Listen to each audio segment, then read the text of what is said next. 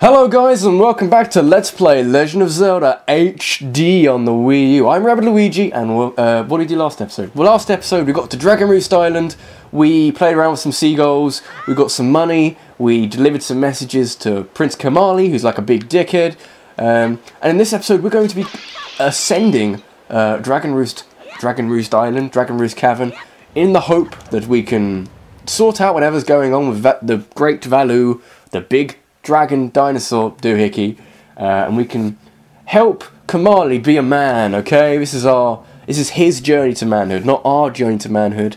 This is a very valiant story of a chicken bird thing who wants to be a man. It's like Chicken Little, but it's like Chicken Little. Okay, it's like chicken. This whole game is based around Kamali. Okay. Anyway, let's go into our first dungeon. This is our first dungeon. Look at these bokoblins. They're just going to get some serious smackdown right here. Look at this smackdown I'm taking on. Come on, get back up, you piece of shit. Oh yeah. Hello. Bye-bye. Give me a joy pendant. We do need joy pendants. Not soon. I wouldn't really call it soon. But we do need joy pendants at some point in the whole game, let's play, whatever you want to call it. Where did those things go? I need a weapon. Oh, they're still on fire. Of course they are. Yeah, we need joy pendants at some. Just went out. We need some joy pendants at some point, but not for a long time. Not for a little while. Oh, I keep sneezing. I'd never sneeze when recording anything. I don't even sneeze when I'm recording like a thingies for a countdown. It's really weird. Why am I sneezing? I haven't even got a cold. It's not even cold anymore. I've like shut some windows and stuff. It's quite nice. Where's my... Oh, that was the key. That was the key I needed. Yeah, we don't need to go through there. I'm just trying to remember bits and pieces. I know this dungeon quite well. I've been through this dungeon so many times and done so many things that frankly, it's a little bit embarrassing. I can tell you that there's 5 rupees buy some skulls once this little snazzy cutscene. Look at the size of this place. Okay, I'm gonna go for like a mark against the pretty meter, but have a look at this place. Wait until the lava comes up. Check that out. Look at that. Doesn't it look so fucking pretty? There's 5 rupees here. Told you. I remember, I think it was Tingle. I think it was Tingle in the Tingle Tuner. Actually said in the GameCube version that, like, I don't know, he'd like the guy whose skull that belongs to kept the money aside for some reason, not entirely sure what reason, but he kept the money aside and kept it underneath his skull. I don't know, it's a little bit morbid, you know, for a Zelda game. You know, Zelda games can do morbid. They can do morbid very well. That was quite... Look at him go on the off screen. I die off screen. I thought that was probably a bad idea, but you know, it kind of worked. More 5 rupees. Yeah, look at that. Good old Tingle Tuner. I think also the Tingle Tuner, you know, the Tingle Tuner is a really good item in the GameCube version. Really, really good. If you had the Game Boy Advance and the connector. But, yeah, I think the Tingle Tuner said in the previous room, not really room, but half a room, where there was like a gate we had to smash our way through, that there was a fairy there somewhere. And we'll find some fairies later on. Fairies are fantastic. Little funny mechanic here, you can throw water jugs, water pots onto lava, and they will turn into platforms, allowing you to traverse the vicious and horrible places. The lava is hot. Lava is hot. I've got a dungeon map. This place is actually a lot bigger than I thought it was. First floor, first floor is actually quite big. Second floor, smaller. Third floor, nah. Fourth floor, tiny. Fantastic. Oh, and a little sort of internal burp there. Whoa, that didn't work. Hello to a choo-choo. Choo-choos in this game are, for all intents purposes, son of a bitch, a one-hit kill. Because then they don't put up much of a fight. I'm just semi-conscious of running out of health, because of course this is an area, this is a place that has things that want to kill you, and things that want to kill you aren't all, well, they're not actually in this game gonna drop any hearts for you, so that's a bad thing. because I'm doing hero mode. I mentioned this previously. I did hero mode. And you can see by Link's, well, his posture, if anything, that he's feeling it a little bit. He's starting to feel a bit fatigued, a little bit under the weather. Get your fucking choo-choos out of my face. I need you to give me... there we go. Choo-choo jelly has not much use other than selling it and for collecting enough of it and giving it to a guy on Windfall Island. Can I swing it? Thank you. At the moment, I think we need... it's at least about 20, I'd say, before we go back to Windfall Island and say, hey, we have enough choo-choo jelly to get a red potion. And I think the sooner we get that, the better, because there's more emphasis on potions and trying not to die with hero mode.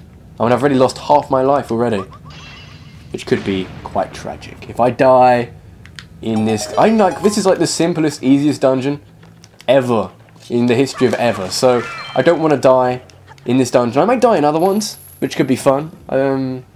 Like one of the later dungeons, I was going to say it there, one of the later dungeons in the game may give me trouble because I do tend to take a lot of damage in there. The boss in that dungeon does a lot of damage. The thing I'm very fascinated by is in this game there are bosses that do 2 hearts of damage to you per hit, basically.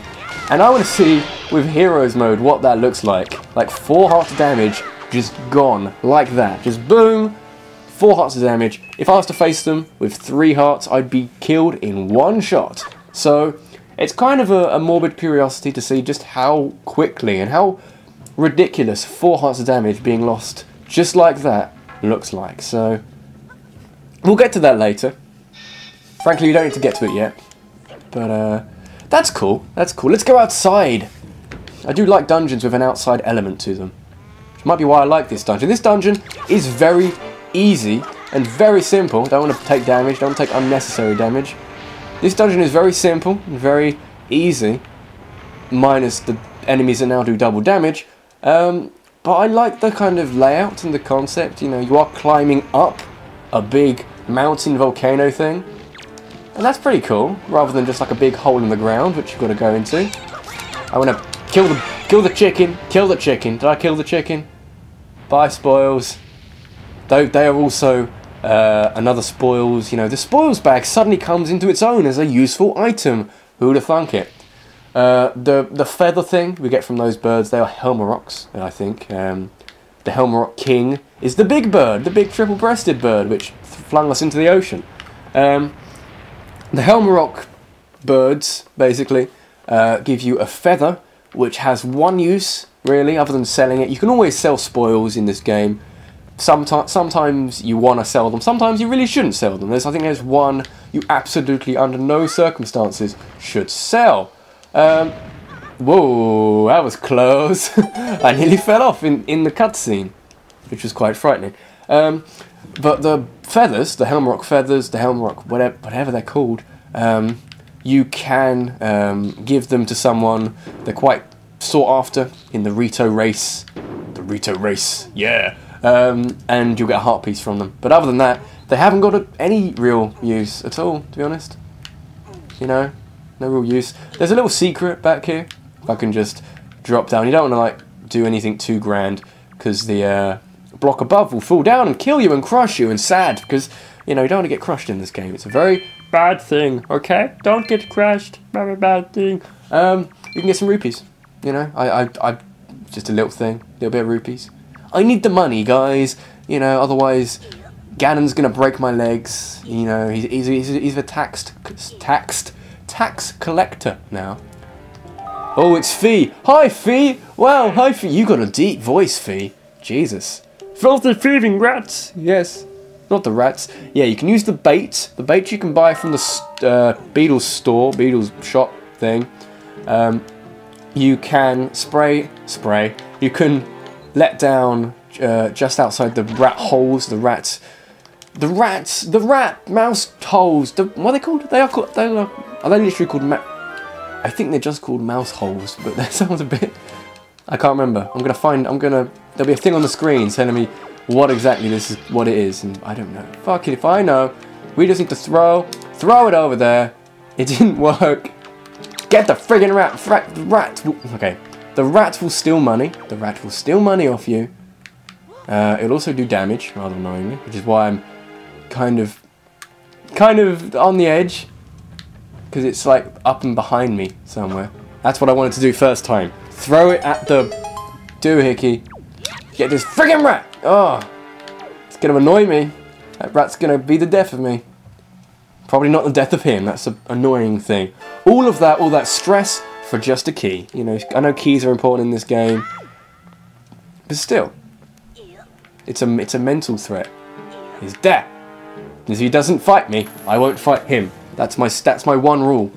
The one rule to rule them all. The one rule to ring them all. There we go. I want to see if I can coax this guy into giving me a feather. Hello, I'm here to steal your babies. I am the egg snatcher. Ha ha ha. I want you to go this way. I'm gonna kill you. Oh, I don't want to get hit. I want to stab you. But they died. No. What happened there? Did I just die? Was that a whole heart of... Oh, Jesus. That didn't work at all. We do need to attack the guy, though, because we need to get something off him. I might die. I suppose if I die, I know I can get back here quick. There we go. There's a small key. I want to get out of here very quickly. Heroes mode. How does it work? Get out of here. Got to go through the rest of the dungeon now without taking damage. Or at least until I can get that fairy. I know where the fairy is. I think there's only one. Can't remember. This could be interesting. Get the fuck out of here! I'm low on health. Get the fuck out of here. Get the fuck out of here. That worked. Just be angry with it. Show anger and contempt to the bats in the game. Because they'll show no compassion to you. They will show no care. They show no care. I don't need to kill the bats. I've killed all the bats. Get the treasure chest. This is a joy pendant. Oh, it's a joy pendant. Oh yeah.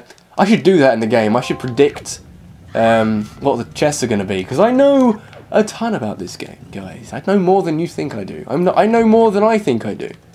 Not entirely sure how that works, but I know a ton about this game. Don't blow me up.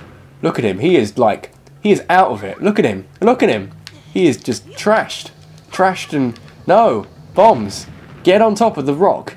They are shortcuts, okay? These are like the friggin' cauldrons in Banjo-Kazooie. Those things. Where you can take shortcuts up to places. There we go. That's what I wanted to do. It wasn't that hard, okay? Motherfucker. There may be a death counter. I'm just thinking there may be a death counter for this game. I won't make one, but I may die in this game. I never die in this game. Honestly, I never do. So, there's something to think about. I do like this room. This room is quite a lot of fun. There are enemies in this room somewhere. Can you find them all? That was one. Gave me a joy pendant. Hallelujah. And there's another one here. Get out of here. I'm gonna just, like, coax you in, and then do a jump attack, and get rid of your ass. Get your punk ass out of here. I got no time for your punk ass attitude, man. Roll into the... There we go. There's another one here. Get the fuck out of here. How you doing? Yeah, bye. To get joy pendant, please. Oh, joy pendant. Come on. Come on, come on, come on. Let's do it. Yeah, okay. Something else I need to do quickly. This is why I like this room. There's a lot happening in this room. Get some joy pendants, get some vocal blends. Also, can I pick the weapon up without running away? Hey, fantastic. Wonderful. Cheery what's-its. Good, let's go. A lot of this Deku stick kind of puzzles. I'm glad there isn't a Deku stick in this game, because the Deku stick had a very limited use. And the weapons do kind of fulfill the use, to be honest. And it's also a weapon. I know the Deku stick was a weapon, but it broke very easily. So, it's an interesting mechanic. I'd say it's an improved mechanic. And it's a lot of fun. This is a treasure chart. The treasure chart, simply, you can go on the map screen once you're out at sea, and you can open up a treasure chart, and you'll be able to look around for this treasure.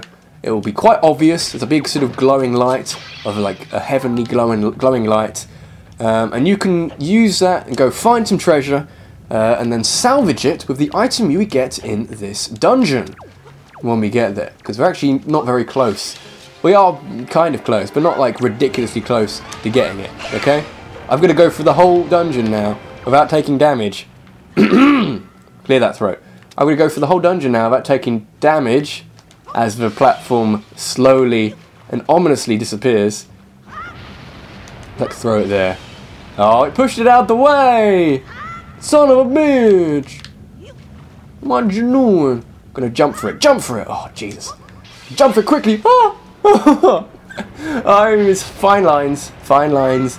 Frightening. Absolutely frightening, okay? I take one hit, I die, basically.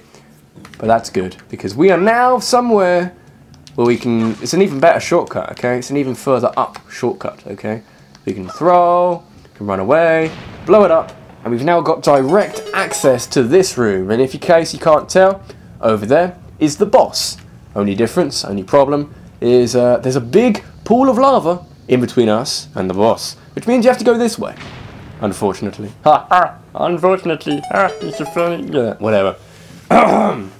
Oh dear. Doing that voice, doing that sort of Smeagol voice, kind of, I wouldn't say ruins my voice, because many other things ruin my voice other than that. But it doesn't help my voice. Let's go that one. It's Valu freaking out a bit. There's people nibbling at his tail, or doing something to his tail. I don't know what he's doing. There's stairs. Friggin' scary stairs. Look how far that goes down. Don't even know where that is. But anyway. It's a little courtyard. Look at this courtyard area. I like that. It's kind of neat. Neat's kind of an American term for good, isn't it? Alright, get your mini... Oh. That's all it took. That's all it took for me to die. I was hoping to go through that without dying. Oh well. I'll meet you back there, okay? See, both the good thing and the bad thing about having 3 hearts, it's quite difficult when you have 3 hearts, because it's kind of a case of, yes, it's early in the game, things are quite easy, not like really easy, but quite easy, but there's not that much room for leeway, not that much leeway, room for error, room for something, so you have to be quite careful, unfortunately. The stairs have magically come back. I don't want to run into them. I want to show a better camera angle. There we go. Look at these stairs. Friggin' scary stairs. Absolutely terrifying. Yes, we've done this cutscene before. Can we just get on with it? Thank you very much. Yes, let's go kick some butt with that awesome mini-boss music. I love that music. It's fantastic. Oh my days. Sweet Daisy Peach Bay. I don't know. That's those ones down. But wait, because we have something else to come. Look at this guy. We faced them in the Forsaken Fortress. They had lanterns. Now he's got a big stick. And the big stick is rather frightening. He will almost immediately attack you if you come anywhere near him when he goes down. When he goes down, he'll come up and immediately punch me, like so. It can be quite painful, especially that one. Doesn't matter though, because I've got skillets, okay? Yeah! Bitches! Oh yeah! Anyway. This is another little spoil. The skull necklace, again, you can use it, you can sell it to someone for quite a bit of money, quite a lot more than Beetle will give you. But it hasn't got that much use. Most of the spoils don't have that much use. There's always something to sell, I guess, but not a ton of use. Oh yeah, look at that Valu. Valu's angry, he's pounding the ground in frustration because someone's nibbling at his fucking tail. Oh yeah. Here, jackass, use it to get out of here. So this is the device we're going to be using not only throughout this dungeon, throughout the rest of this dungeon anyway, but also to do things with, to salvage things from the seafloor. It even says it on the screen. There we go. What else do we use it for? We can also use it to extract in some way. It sounds a bit dodgy. To extract spoils from enemies, which is pretty neat, pretty cool in a way. Yeah, I'd say so. Was that was an R? Yeah, I pressed that and it didn't do anything. Yeah, hang on. Pro controller. Little something they improved in this game. It's a very tiny thing, but the whole animation for the grappling hook is just a tiny bit quicker. It's just a bit sharper, not sharper. It's a little bit just quicker, basically. It's just a little bit quicker. Not a lot more I can say about that. I mean, the grappling... I keep like trying to use the Pro Controller like the gamepad and like flicking it up, trying to grapple onto something, trying to aim with the controller, with the actual controller itself. What can I say? I spent the game playing through on the gamepad. Now I'm on the Pro Controller. Need to get used to that again. Jesus. Anyway, how are we doing, guys?